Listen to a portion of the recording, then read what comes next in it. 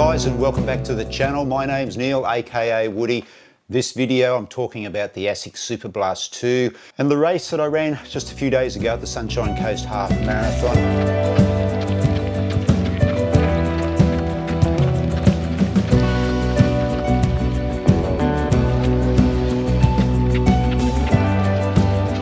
Well, it's time to break down the Asics Superblast 2s and how they performed for me in the Sunshine Coast Half Marathon. And would I run in them again in a race situation? Well, I'll get to that in a little while, guys. I've got to say, from the outset, mighty impressed with this shoe. I had only done 3 runs leading into race day, a long run and a couple of easier runs over about 10K. But I wanted to give the shoe a real hit out in a race format and just at those faster paces. And yeah, the shoe really did impress me. There was a little issue that I did have towards the back end of the race, which I will touch on in a little while. But overall, it was an enjoyable experience running in the Asics Superblast 2s. Now, if you remember, I ran the Gold Coast Half Marathon about 5 weeks ago. Now that was a goal race for me. Shoes I ran in there were the New Balance RC Elite version 2s.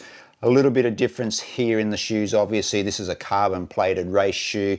The Asics Superblast 2s, more of a daily trainer, doesn't have a carbon plate.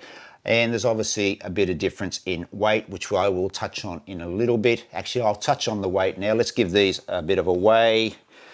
Okay, so the Asics Superblast 2s come in at 277 grams, which is about 9.75 ounces.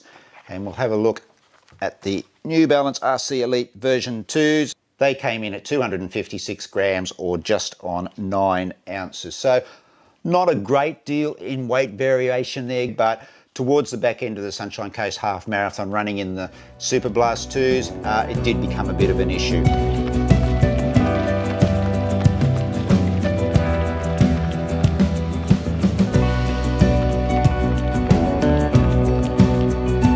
Now the Gold Coast Half Marathon running in the New Balance RC Elite version 2s, that was probably a 9.5, 10-ish out of 10 push. I was out on my feet at the end of that race, 136 and change. I think it was about 136.13.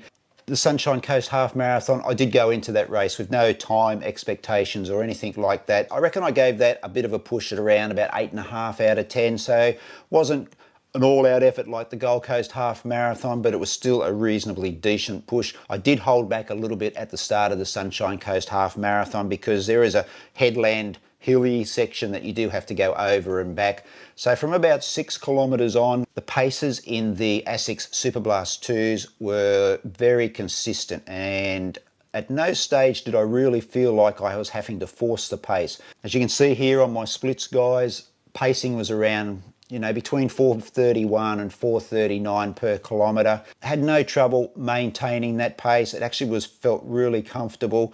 But when I got to about 15 or 16K, I did just start to notice the weight. I won't say it was clunky, but I just felt more aware that I was working through my gait a little bit more. Don't get me wrong, the midsole in this shoe is fantastic and it was giving me some really responsive return through my gait. Yeah, just as I hit that sort of 15, 16 kilometres, obviously my legs were probably getting a bit tired as well. Just felt like I had to work a little bit harder to maintain that pace. I know there's not a lot of difference between the weight in both shoes, but it was just something that I became a little bit more aware of towards the back end of the Sunshine Coast Half Marathon.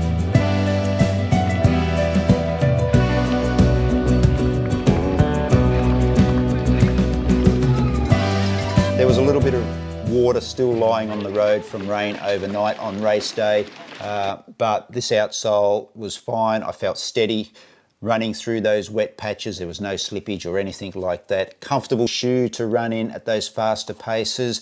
Midsole I've spoken about, nice energy return. They're nice and comfortable, nice and soft under the foot, which is something that I'm really looking for in shoes now that I'm a little bit older.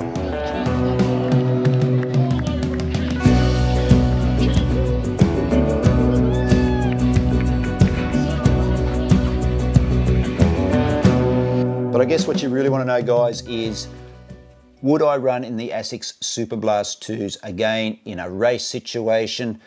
Yes, I would, but I certainly wouldn't run in them for an A-goal race. where you're chasing a time. There are shoes, obviously carbon plated shoes, that would perform much better in a race situation, much lighter, much more energy return from a carbon plate. And for the price as well, like $320 I paid for the Superblast 2s, you can certainly get carbon plated shoes for that price, a little bit cheaper, a little bit more expensive, which are probably going to serve you a little bit better on race day. But having said that, I would have no hesitation in running in the Asics Superblast for other events like a B-goal race, or a race where you're not specifically going out to run time, because it is just a bang on good all-round shoe. It's just not what I would consider to be an A-goal race shoe, but it is definitely a shoe that if you just wanted to have maybe one shoe or two shoes in your rotation that you use in a race on the weekends, I think you could get away with doing it in the Asics Superblast 2. Yeah, a fantastic shoe, and I had a great time running in it at the Sunshine Coast Half Marathon. Guys, I know that a lot of you out there have got the Asics Superblast 2s. Let me know in the comments down below if you have raced in this shoe, what your thoughts are. Would you race in it again? That's a quick look at the Asics Superblast 2s and how they performed in the Sunshine Coast Half Marathon for me. Looking forward to putting a lot more miles into this shoe, and make sure you do come back and check out my initial first thoughts on this shoe now that I am through 50 kilometers. I will have that up here on the channel really soon. Alright guys, really do appreciate you checking out this video. It means a lot to me. Wherever you are, run well, run safe, be kind to each other, and I will see you in the next video real soon. Take care.